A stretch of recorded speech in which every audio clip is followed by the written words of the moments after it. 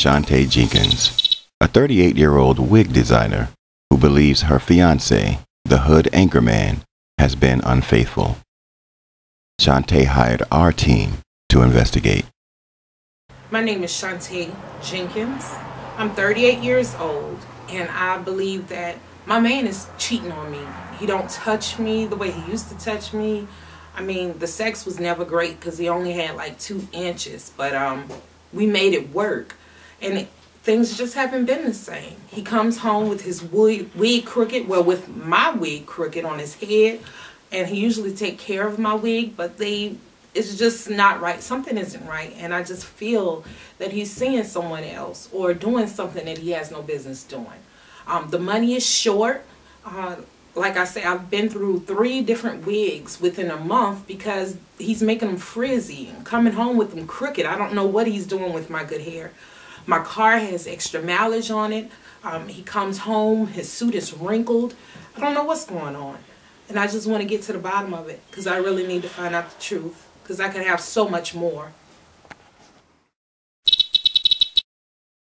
On day 1 of the investigation, our detectives were quickly able to establish where the hood anchorman had been spending his extra time, a local park in Bamberg, South Carolina. Here we see the hood anchorman pulling up to an unknown vehicle in the park. As he exits, a woman emerges from the unknown vehicle whose name at the time is unknown.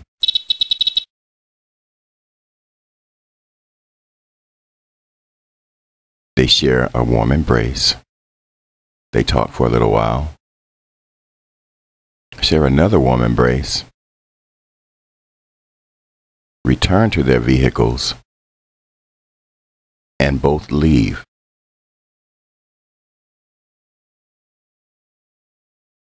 Apparently, they were meeting here and traveling to an unknown location together in separate vehicles. After which, the hood anchorman returns home to Shantae.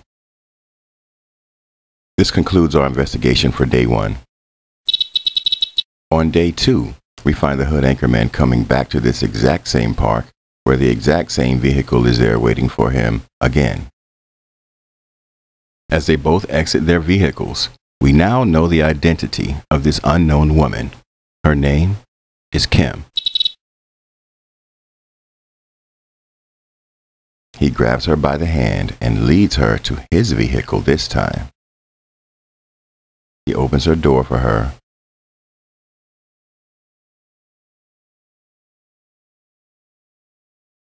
Notice the wig on his head. It's the same wig from day 1. They enter his vehicle together, and now they leave.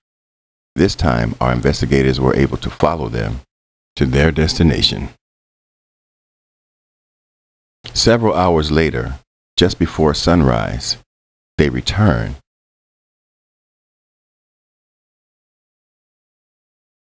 Here we see the hood anchorman exiting his vehicle once again, going around to the side door to open it for Kim. They share one final embrace before he opens her door for her, and they part ways again. On this particular evening, the hood anchorman had told Shantae that he had a show out of town. Due to reasons beyond our jurisdiction, we are unable to disclose the location where they spent the night together. It is now time to meet Shantae and present to her the evidence we have compiled. Okay, on day 1 of the investigation, we observed the hood anchorman coming into with this young woman here. I mean, do you know about her? I've seen her around, but that's definitely okay. So she looked very familiar to you? Yes, she does. Well, okay, so we're going to go a little deeper into this here. So, how do you know about her? I was just seeing her around. I can't believe he got my wig on. Oh, my goodness. Let's see. Let's go up a little farther. So, you know her for a long time? Oh, my God. I feel like I'm about to pass out. No. I can't take this. Keep it cool. I can't believe he did this to me. Well, we go a little deeper farther in my down here. car. Yeah, that's where we go a little deeper. And then he leave with her. Oh my God. Well, how do you feel about this? How do you feel about it? I can't deal with this. I've been with him for too long. I can't deal with this. This is just too much. I'm sorry to show you that, but that's just what we saw. We observed, and we got it on camera. So I had to show you and let you know what's going on. I thought it was only right, you know. So we're actually about to see right now, having surveillance right now at the same park. Are you ready to confront? Yes, I'm ready to confront him. All right, then. Let's go ahead and do what we got to do. Okay.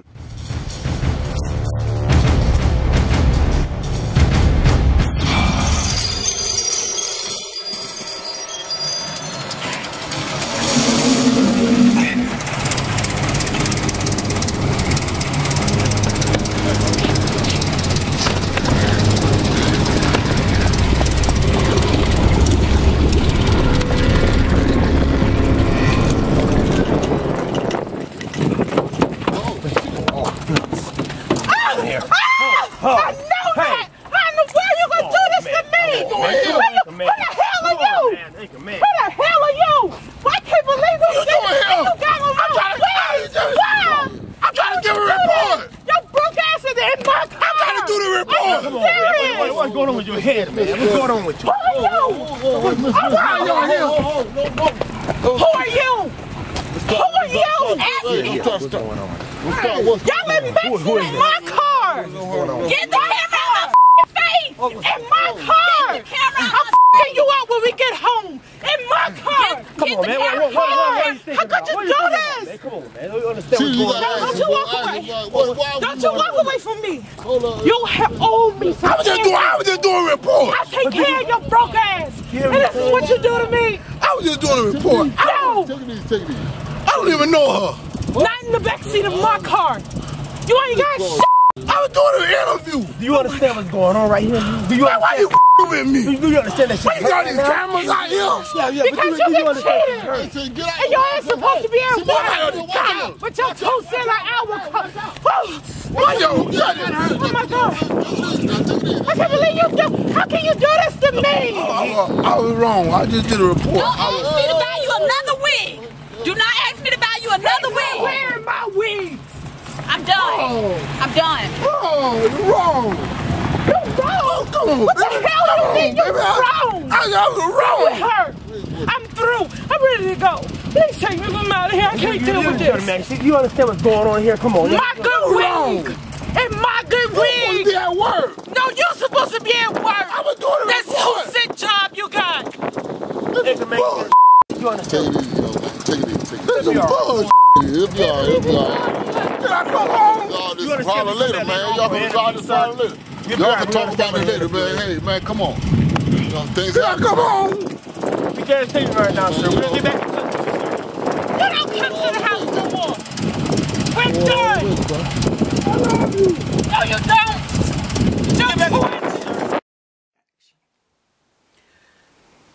I'm just speechless. I can't believe he would do this to me. That explains why I went through so many wigs in 1 month, because he's in the backseat getting it on with some chick.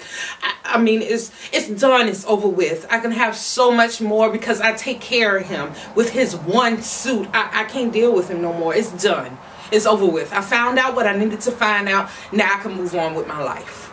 And now we see the hood anchorman still in denial. Yeah, ever since being on Hood Cheaterz, it's been rough for me, you know. I couldn't get in the damn gigs. I couldn't get no more gigs. Everybody saw me, all the television shows, networks, you know, knocked me off. I had to change up my image, you know, to try to get a new job. I've been wearing the same suit now ever since that day. I can't make no money to buy a new suit. I just been sitting around just drinking beer, man. Just, you know, man, you know, I was wrong. You know, I was wrong. But really, I just thought it wasn't supposed to be an interview. I just started the interview and then next thing I know, my pants fall down. I didn't pull them down. My pants just came down. So, you know, I can't really admit to it because I'm just it, man. It just, life's just been hell, man. It's been going down since the damn day of being on Hood Cheaterz. I want her back. I want my baby back. I need more wigs. Looks like he'll have to find his wigs elsewhere. This concludes this episode of Hood Cheaterz.